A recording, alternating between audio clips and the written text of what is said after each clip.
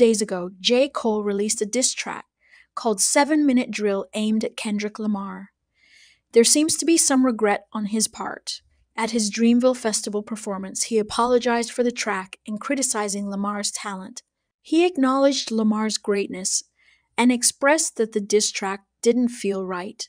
Cole even opened himself up to a potential response track from Kendrick, saying he'd take that shit on the chin. Here's the video of him apologizing. Right? So I'm so proud of that project, except for one part.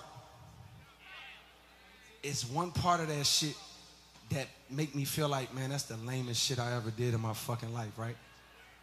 And I know this is not what a lot of people want to hear. I know I can hear my niggas up there right now like, nah, don't do that. But I got to keep it 100 with y'all, right?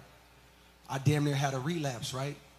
Because y'all heard some shit that happened 3 weeks ago, however long it was. Y'all heard that bazooka that was dropped on the motherfucking game, right?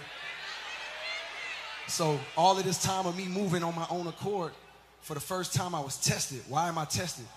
Because I got the world and I got my niggas like, what you gonna do, Cole? My niggas like, boy, I must have had 1,000 missed calls. Oh my fucking God. Text flooded, I couldn't even answer my shit. Nigga, it's wartime, boom, boom, boom, right? Niggas wanna see blood. And I was conflicted because, one, I know my heart, you know what I mean? And like, I know how I feel about my peers, these two niggas that I just been blessed to even stand beside in this game, let alone chase their greatness, right? So I felt conflicted because I'm like, bro, I know I don't really feel no way, but the world want to see blood. I don't know if y'all can feel that, but the world want to see blood. So I say all of that to say, in my spirit of trying to like get this music out, I ain't gonna lie to y'all, I moved in a way that I feel spiritually feel bad on me. Like I try to like jab my nigga back and I try to keep it friendly, but at the end of the day, when I listen to it and when it comes out and I see the talk, that shit don't sit right with my spirit. That shit make me feel, that shit disrupts my fucking peace. So what I want to say right here tonight is, in the midst of me doing that and in that shit, trying to find a little angle and downplay this nigga's fucking catalog and his greatness, I want to say right now tonight, how many people think Kendrick Lamar is one of the greatest motherfuckers to ever touch a fucking microphone? Dreamville, y'all love Kendrick Lamar, correct? As do I. So I just want to come up here and be like, publicly be like, bruh, that was the lamest, like, goofiest shit. And I say all that to say, it made me feel like 10 years ago when I was moving incorrectly. And I pray that God align me back up on my purpose and on my path. You know what I mean? I pray that my nigga really didn't feel no way. And if he did, my nigga, I got my chin out. Take your best shot. I'm gonna take that shit on the chin, boy. Do what you do.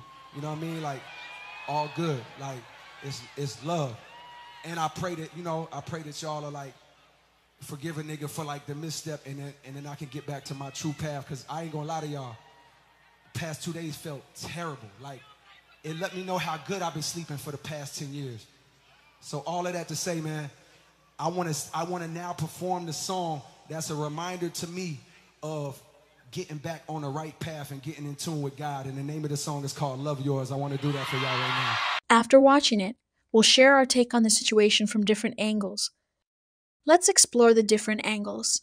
Some see his apology as a mature move, acknowledging a misstep and exiting a situation he wasn't comfortable with. Others criticize the release of the diss track 7 Minute Drill in the first place, calling it weak and a poor decision. They argue self-awareness should have prevented its release. The back and forth between diss track and apology is seen by some as immature and a way to save face on both ends. However, the fans' true desire is often overlooked. Many hoped for a lyrical battle between the two rappers, resulting in high-quality music. Instead, the quick apology left them disappointed.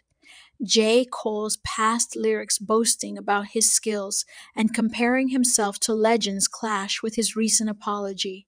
This creates confusion for some listeners who find it hard to reconcile his past bravado with his more humble tone now. Was Cole's apology a mature move? or a face saving tactic? Let us know in the comments section. Thank you for watching Muse Cafe.